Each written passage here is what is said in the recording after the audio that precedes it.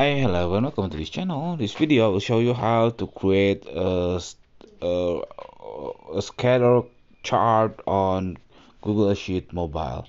So here I will open my Google Sheet, and then I have a sample of data. There is A and B data, just five of rows, which is only 10 data.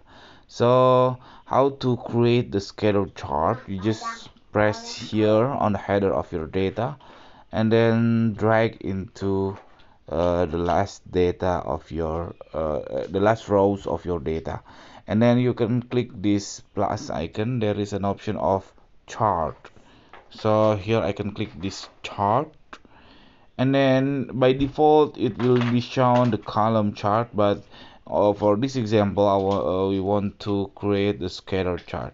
So click the type and then scroll down until you can find this scatter. Okay, and then click the scatter and then click go back, and don't forget to click this check to insert it into your Google Sheet. Now here my scatter chart is already shown. I can resize it and then move it move oops wait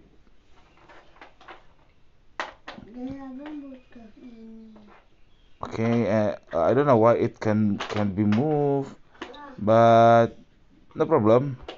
uh, no problem later if you try, for example, this one. So if you want to move the chart, you just click the chart and then tap on the middle of the chart, and then you can move it to your whatever you desire.